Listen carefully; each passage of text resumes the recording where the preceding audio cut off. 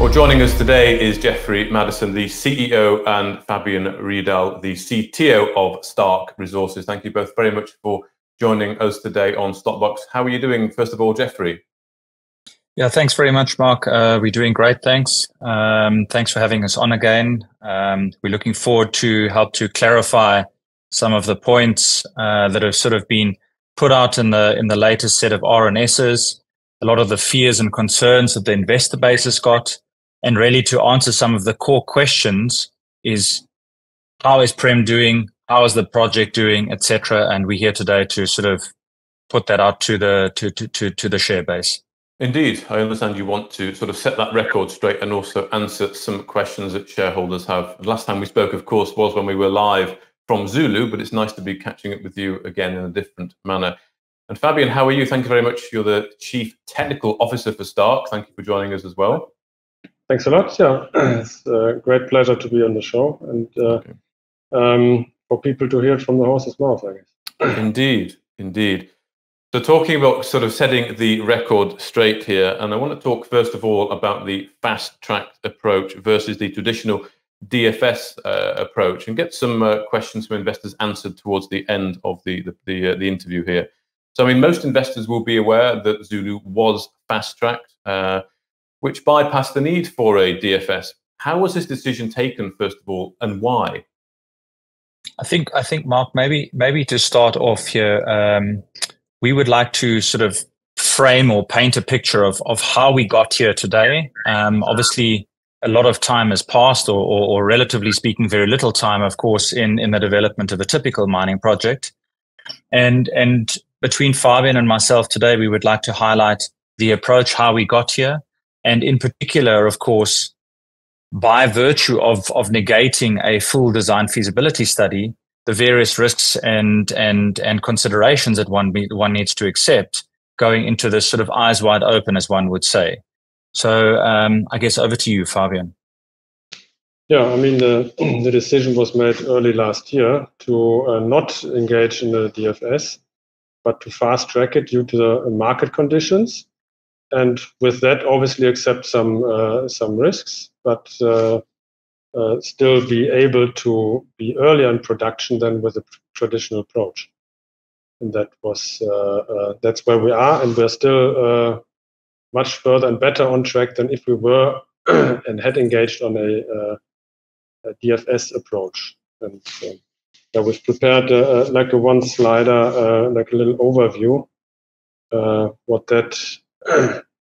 what the difference is here and what we're really talking about, maybe to visualize it. Is that possible? Yes, let's bring in that slide then, see if we can get a better idea. Yeah. So the aggressive timeline, that's what we pursued in the beginning. That's the golden line here, where we make a lot of progress early on and then have a little bit longer optimization phase, but still everything within 1 year, getting the plant into production. The traditional approach with a DFS study, where you really spend a lot of time studying all aspects of the deposit and implications on plant design in detail, with a whole lot of test work, just takes a lot of time. That's due to having to do testing, acquiring samples, doing testing at various OEMs, original equipment manufacturers for part of the unit processes of the plant, all the way down to tailings facility and so on. And that takes at least 1 to 1.5 years if you do it quickly. And only then you start with a detailed design of the plant. And that's a timeline that will bring you over 2.5 years before you're in production. And that is where most of the competitors of Prem are at this stage. Yes, they are approaching it in this way, and they are nowhere near anywhere where you would be in a production environment. We have approached it aggressively, are now on a, let's say, normal fast track timeline. That's the middle line here, where we are in a little bit longer optimization phase, but will still be much earlier finally in production than if we were or had engaged the DFS approach. So the benefits then, what are the main benefits to doing this fast-tracked approach and bypassing the DFS, aside from the obvious, you could in theory get into production earlier? So it enables us, the flexible modular plant layout enables optimization changes and upgrading of capacity and metallurgical activities throughout the design phase and even further during optimization and production phases. That's and this not only has to do with being in production earlier, but being able to adjust to the changing ore characteristics. So a deposit, in this case a lithium spodumene deposit, is a natural thing that's not homogeneous, and you have to adjust for changes in it. And the layout of this plant and the way we approached it is ideally suited to react to changes in there.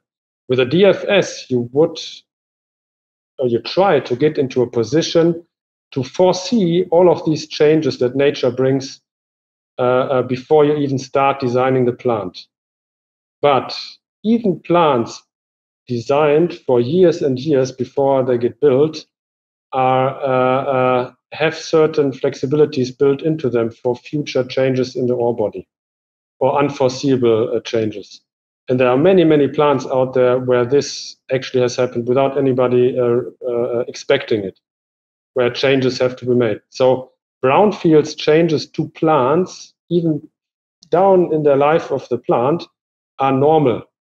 And we have taken this into account from the beginning and are seeing some of these changes having to be made now early on. Indeed. Okay. And why do you think it is that other mining companies don't go down this fast-tracked approach and go down the traditional DFS approach? Well, it's at the moment there's very unique market conditions where you benefit from going through this fast track. Normally, you don't do it because you have to convince investors, who want to have everything planned out to the nth degree. And right now, the upside for the market conditions are in favor of doing it in a fast track. Okay. Okay. I think maybe Mark, to add on to that, there is, I think that's the core benefit that Prem and the investor base sees, is Prem is capturing the market. Fabian has alluded to the competitor base, Prem's competitor base, that of course are not as far down. There's many producers that are looking at, I mean, there were some announcements this morning around new producers being online for DSO, online for looking at the execution of their projects in the coming year. I mean, together with the regional governmental changes that are taking place in all of the various parts of the world, particularly now in Africa, there's soon to be bans across multiple countries for DSO ore. And Prem's fast track approach obviously de-risks that. So, I mean, Prem is producing a final concentrate, an SC6, that can then be sold off. So there's no risk of the project or the plant being put under that guise. And of course, additionally to that, with having the process plant on surface, one is of course catching the market. And when the price correction begins, and there will of course be a price correction, prices are already starting to soften. The other players that have been producing a DSO ore, or those that are not yet into production, will find their businesses in a far more troublesome space than what Prem will. So Prem is, of course, providing a certain security by virtue of having a higher upfront risk and moving across now into a space where there is a production facility that's standing on surface. They have got a project. The lithium is in the ground. They are de-risking the business, of course, for the medium and long term. Okay, I wonder if you can just explain a little bit more about that, Geoffrey, that DSO and the comparison to other operators there, because DSO means direct shipping, doesn't it? So what's the difference in model here? So the the DSO is literally digging lithium from the ground, or a spodumene type ore, and one would then ship it directly. And grades there are ranging anything from 1% to 6%. I guess the typical DSO ore is somewhere between 1.5 and 2.5%, 2.5% really being on the high side as an average. I know in Zimbabwe now they are, and I speak under correction, I believe the number is around 4% that one has to get their ore up to and above to allow it to be exported. 3%. And of course, or 3%, sorry. And of course, Prem is looking at producing 5.5% plus, or SC6. And that, of course, is then a final concentrate that would then go off to one of the hydroxide producers then. Okay, so it's producing not the end product, but a more intermediate product of SC6 rather than straightforward Correct. Processed ore. Okay, and when the lithium price corrects, as you allude to, that it might come off a little bit, then some of these other producers will struggle, will they, you think? Absolutely. I mean, the prices have softened. I mean, there was a significant softening of prices beginning sort of, I think, around December. Prices started to cool off significantly. I think at their peak, they were at nearly $7,000 for SC6. Pricing then softened down to below, I think it was below 4. And I'm not sure where it's sitting now today, but prices are generally softening off. And it's normal, of course. It has to soften because the market, of course, cannot absorb these exceptionally high prices. What the long-term average is going to be, I don't know. One can, of course, speculate. But we see from our research internally and from the research that's openly available in the public space, a long-term mean, which is well within the constraints of the business model that Prem has on Zulu. So the further you can take something down that value chain, that value curve, the better, really. The further you can get to almost providing the end product. Absolutely, yes. Okay. Well, I just want to talk about some of the perhaps disadvantages maybe of the fast-tracked approach versus the DFS. As I understand, if you go down a DFS route, a lot of studies will be done, a lot of testing will be done, so you can optimize before you start to build. Whereas at the moment, you're currently optimizing on the fly, so to speak. And of course, that has led to some slight issues, I think, around the mill. Now, when I was on site, I recall that there was some maintenance going on. They were changing a bearing because there was some water ingress into the EDS mill there. Well, that was fixed very quickly within, I think, less than 24 hours. That was actually fixed and back up and running.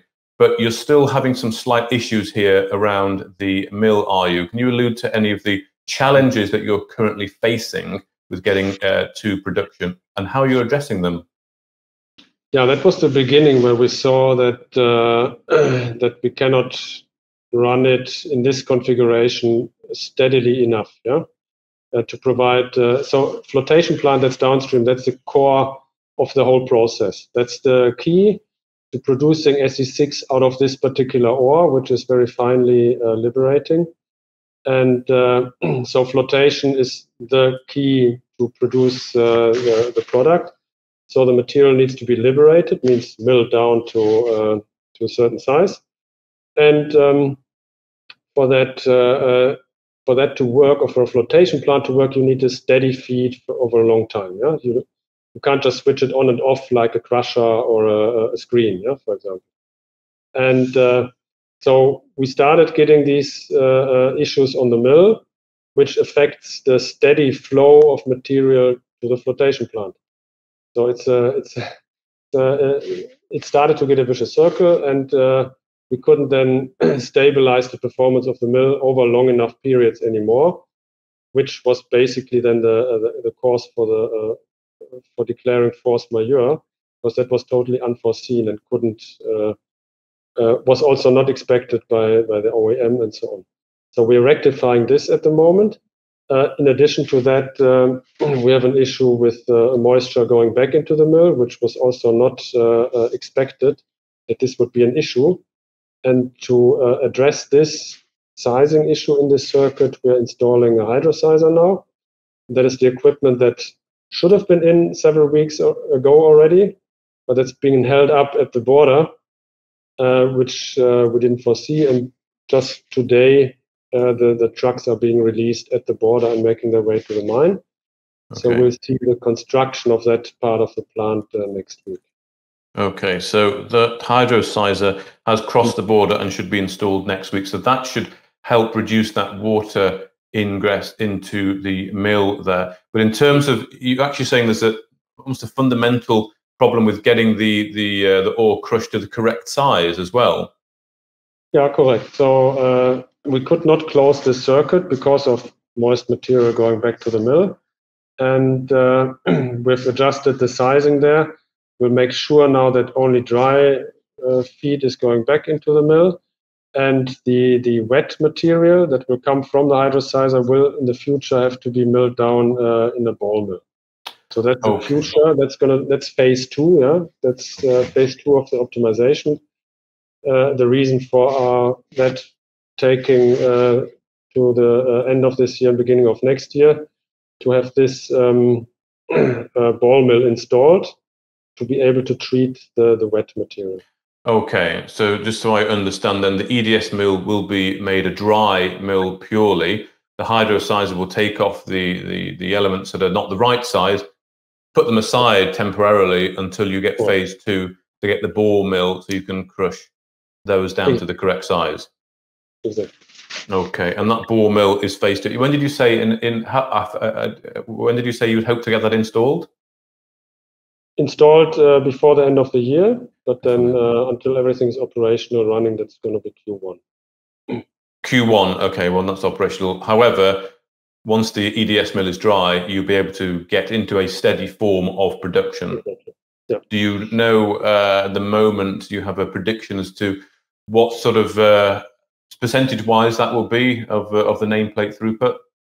So that should be in the 50% order. So that's at least the tonnage that we're going to send through, 50%. How much product we're going to get out at the end is obviously always a matter of what grade you throw into the plant. And to deal with that and to control that better, because ultimately it's important what we throw into the flotation or into the mill. Yeah, so we already have XRT sorters in place. They take care of external dilution, waste rock that's being mined. Although they're mining relatively cleanly, selectively at the moment, so that's actually very good grade control on that side. But these sorters take care of every little bit that's still coming the way through to the primary crusher, and this helps the flotation plant a lot because these are contaminants that are really affecting the flotation negatively. So they don't really upgrade a lot, but they take care of all these contaminants. Okay. Now the UV sorters that are going in next week or going to be installed next week, they really upgrade the material because they are specifically targeting spodumene, the mineral. So we will see a much higher grade going into the mill. So that's the grade control part of it. And adding the hydrosizer will do tonnage, stabilizing the tonnage, being able to go sent to the flotation. Okay. And then ultimately the tonnage will be then secured with the ball mill to go to nameplate what the tonnage is concerned. Indeed. Okay. Now, when these UV sorters are installed, would that also see the nameplate throughput rise from 50% up a little bit more or not? No, they will not take care of the tonnage, only the grade. Yeah, it's the grade that you're going to get out. Okay, and the grade you're targeting is it 6%? Is it to get SC6? That's the final product, but the sorters are targeting the grade going into the mill. Yeah. And then the flotation takes care of the rest to get it to the rest of it. Okay. Okay. And you're confident with the installation of the UV sorters that you will get the grade required going into the mill to then get to be able to float SC6? Yes. Correct. Okay. No problem. Okay. Well, just thinking on some of this slight issue that perhaps impacts the overall timeline here. So you said they were unforeseen. So I have a couple of questions. First of all, why was it unforeseen? That's the first one I want to ask you. But also, we're talking here perhaps another 6 months before you're going to get to nameplate throughput. So how was this not foreseen, and can we speed up that timeline any quicker, do you think? So, Mark, perhaps one of the key points here are the continued delays at the border crossing between South Africa and Zimbabwe.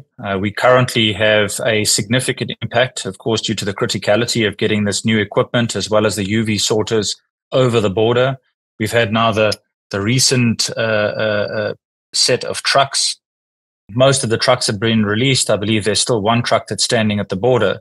But these delays are not new. I mean, we've had delays starting right from the beginning phases of this project. Stark received this order in, let's say, end of July, beginning of August of last year.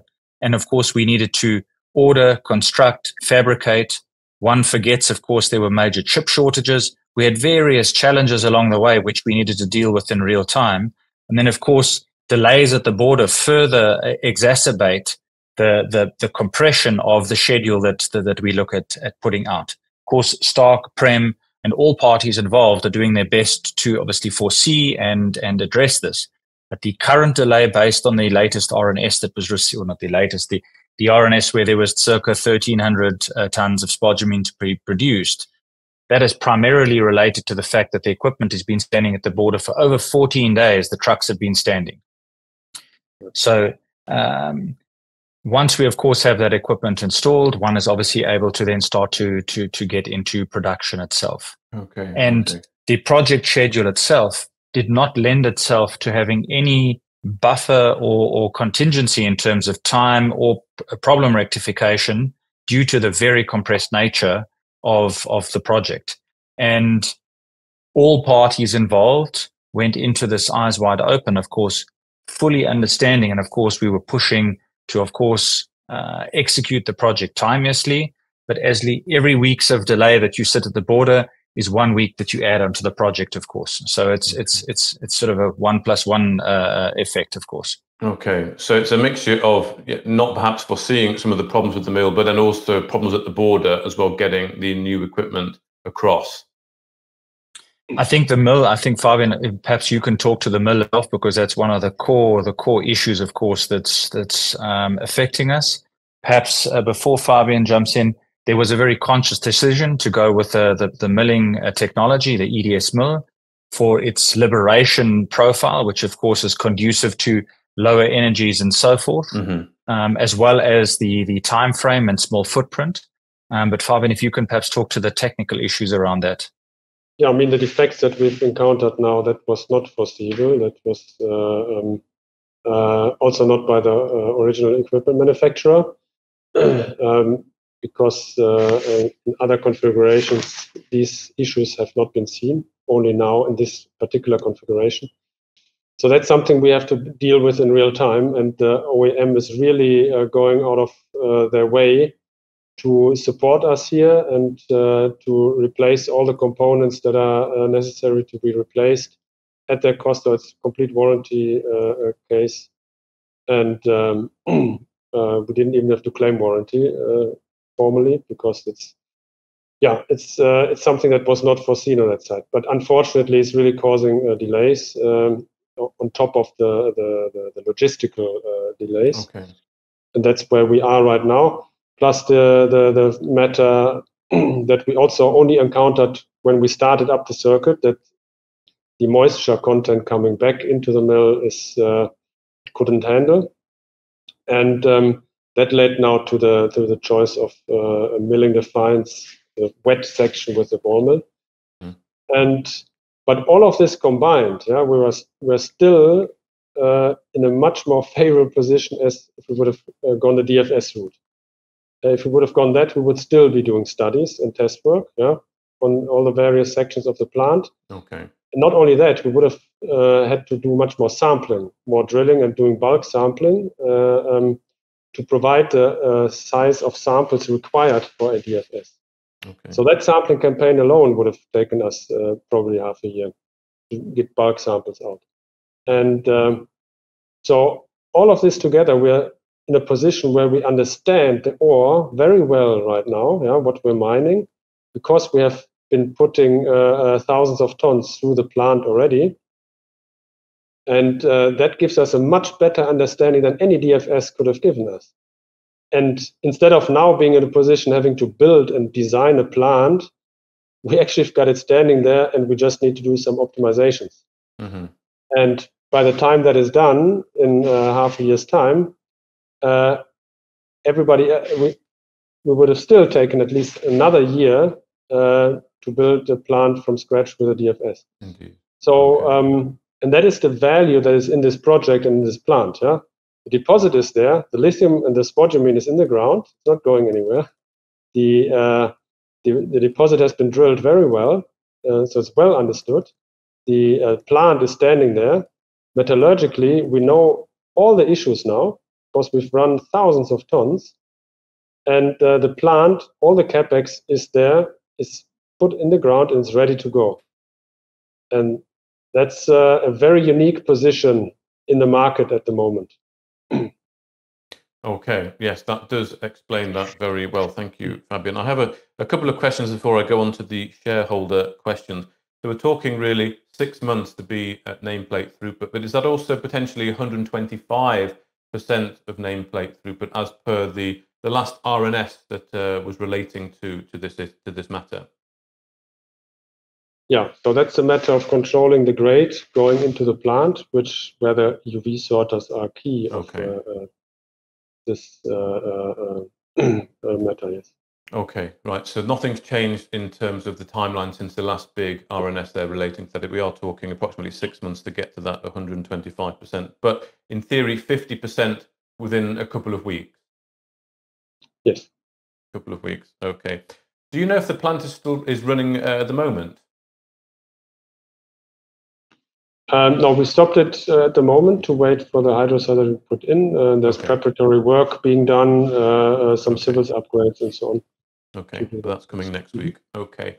And just a final question on the border issues. Is there anything you can do as a company to mitigate this as much as possible? I mean, I guess it's a big focus if that's quite a bit of a hiccup area.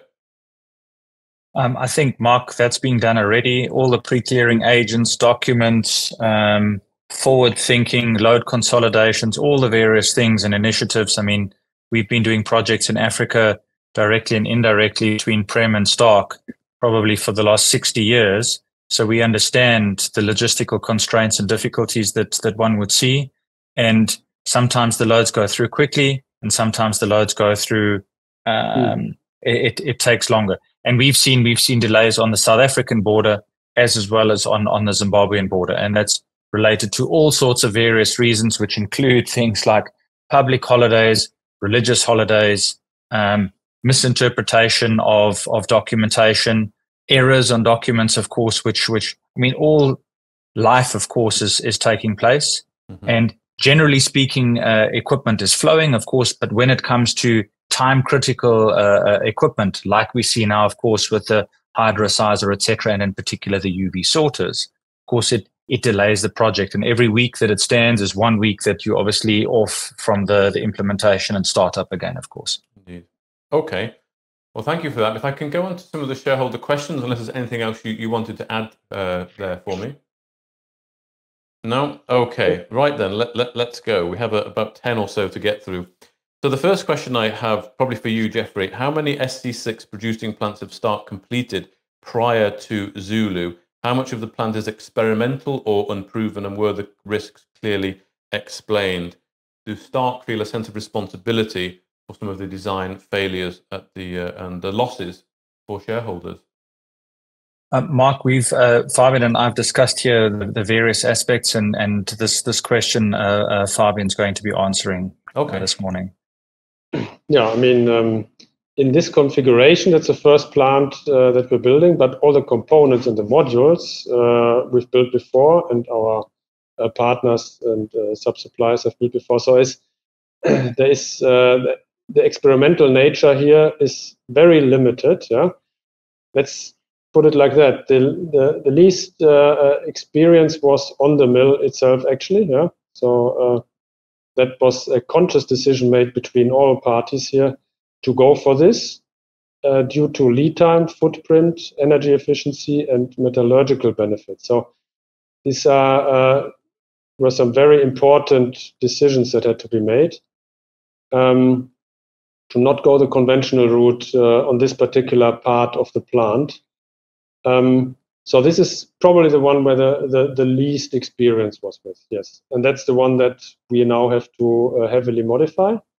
But the original reasons for this decision still hold true. Yeah? It was really the lead time, the footprint, because we have a modular plant here that had to go in very quickly. We had no time to spare for conventional circuit.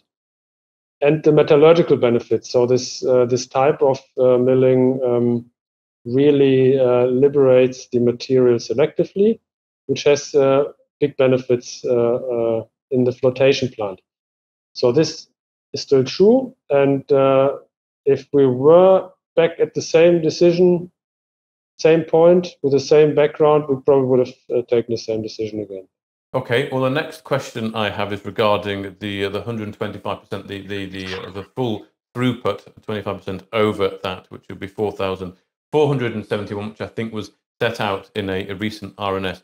How confident are Stark that you can achieve that by the start of December? And if you can give that in percentage terms, I think this is what this person would like to know. Fabian? Yeah, I mean, we are confident that we achieve the feed rate into flotation. Yeah, that's a normal 90-95% confidence interval.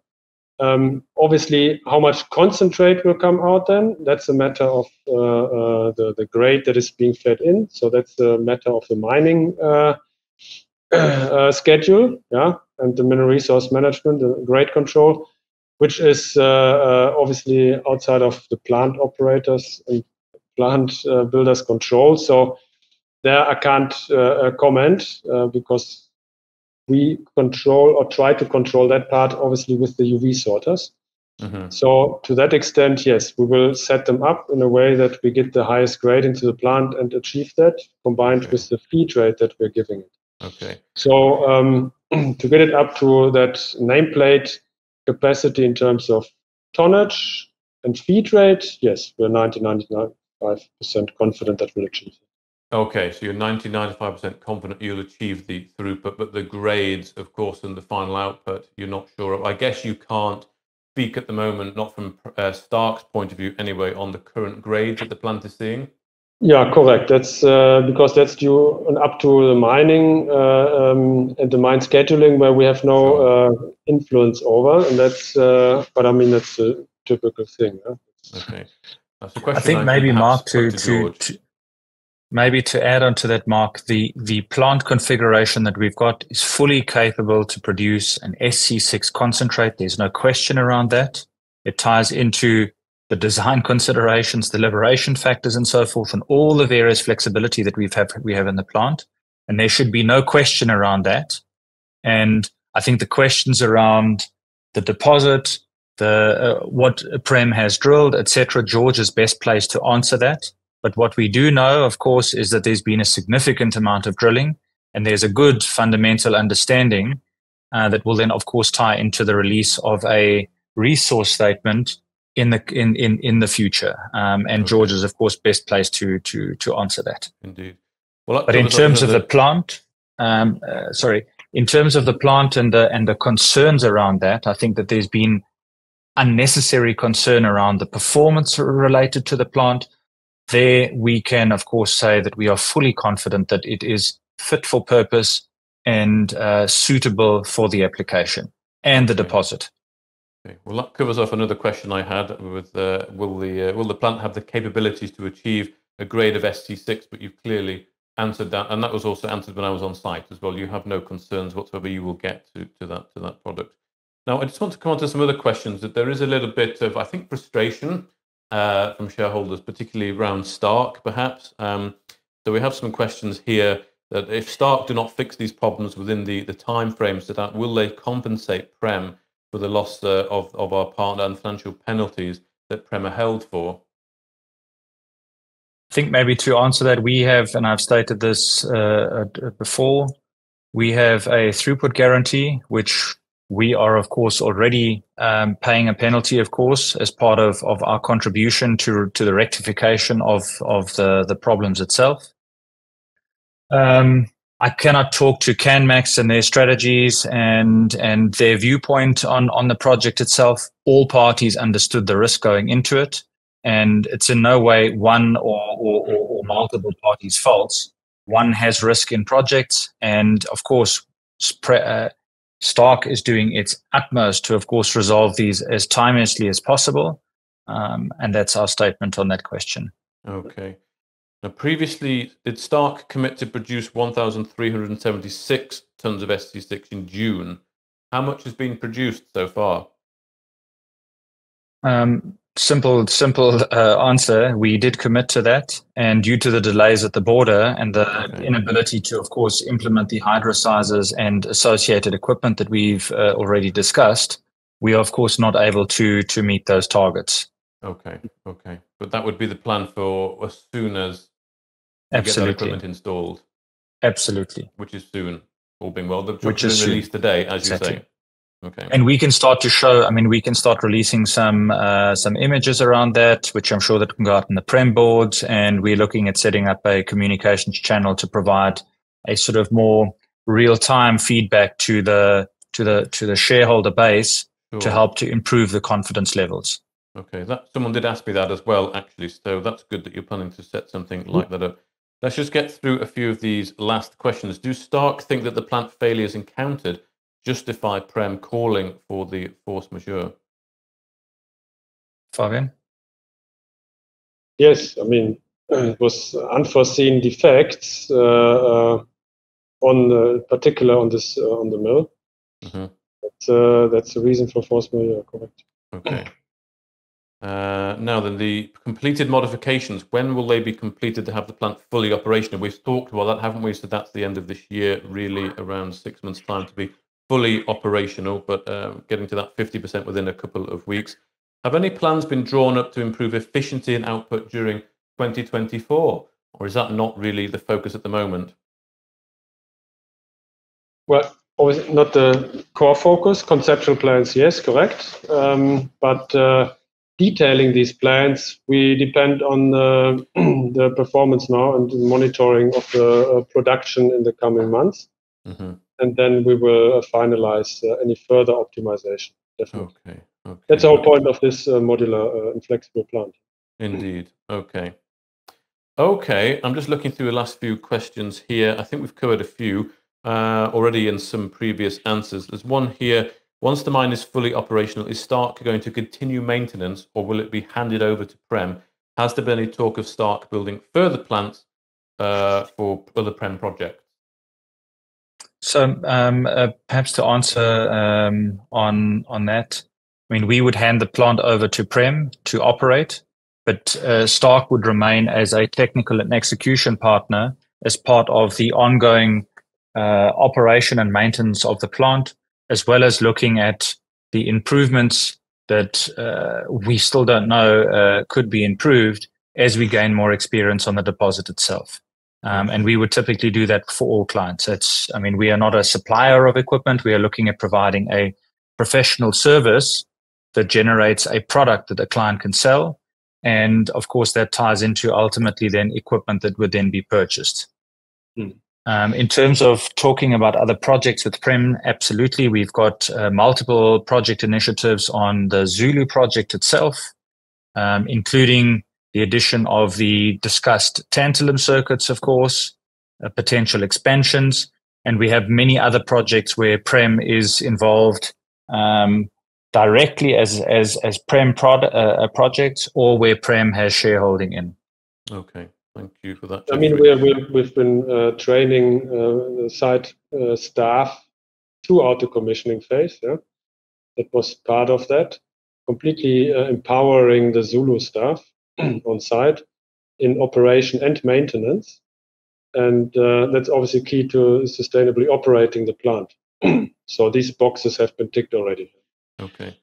Fantastic. Well, I think I'm on the last there's a few questions that crossed over here. I've kind of merged them into one. How did you build the plant and then realize now 6 months later, you need these modifications? I guess we've covered that in the sense that it's not the typical DFS approach. It's part of optimization.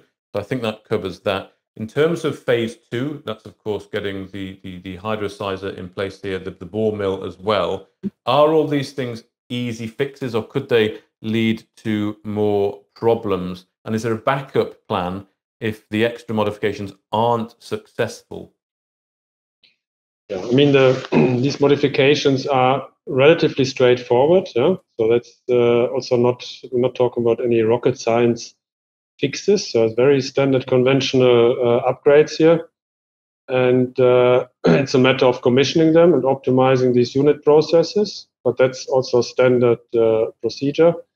We will then obviously get the new mass balance stabilized throughout the plant and learn from that going forward.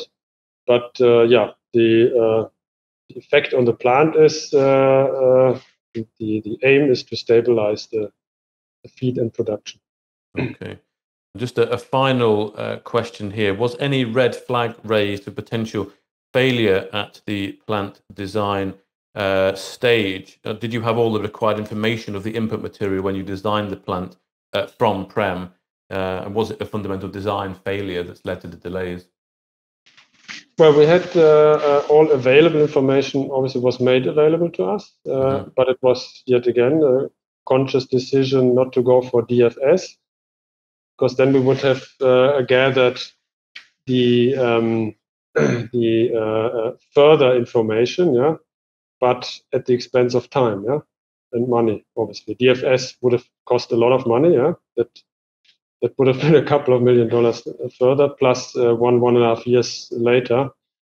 And so that was consciously not done. So we knew that there was obviously, or were certain parts of the puzzle not defined to the nth degree, which was and is being optimized at this stage. Okay, thank you very much. Well, I'll just ask you both one final thought from myself. Of course, you as a company, you are presumably very aligned with Prem in wanting to see this as a success, a big success story. Of course, your reputation is on the line, and of course, from Prem's side, the investors will be upset if things don't happen. But I mean, how are you feeling given the current situation with the delays? It must be frustrating, but also with the recent news about CanMax wanting to basically now pull out of the deal, presumably because they are frustrated also with the delays. Are you concerned, and how confident are you that you will sort these issues out?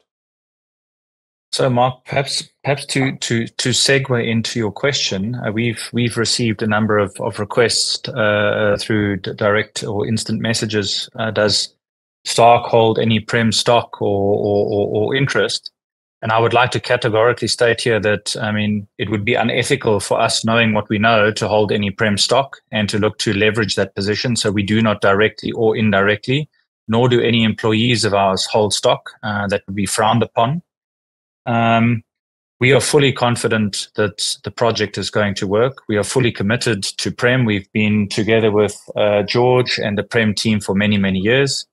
The technical expertise of the Zulu team on site is exceptional. They have all the right experience and commitment.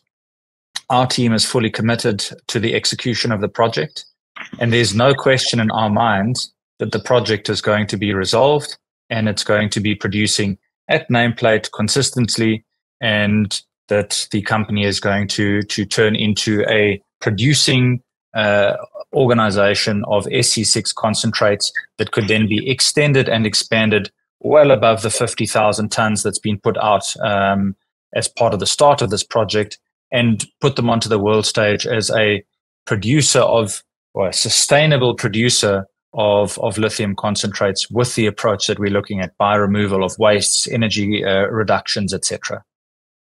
Okay, well, that's quite a confident statement. Are you concerned at all, Geoffrey, with the recent situation with CanMax? I've answered the question to many, and I'll answer it in the same way. CanMax is not the only off-taker of spodumene concentrate on the planet. There are many, many, many organizations that are after a SC6 concentrate. And I have no doubt that George is going to be able to find an offtake partner. There's just simply no question.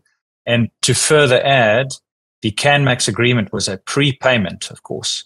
So the key thing here is that Prem still remains 100% debt unencumbered. Of course, there are certain responsibilities against the CanMax agreement, and we hope to see them rectified. But of course, Prem still has a balance sheet which is debt-free, and they are still a 100% owner of the project. So I don't view this as anything other than a difficult time that one needs to, of course, overcome. Thank you both very much for your time today, Geoffrey Madderson, the CEO of Stark Resources, and Fabian Riedel, the CTO. Thank you both very much for joining us today. Thank you for having us, Mark. Thank you very much. If you enjoyed this interview, then give us a thumbs up, a like or a retweet. Subscribe to us on YouTube or follow us on Twitter and hit that notification bell to be the first to know when we release new content. There's loads of great content on our website too, across all our programs at stockboxmedia.com. Thank you for watching.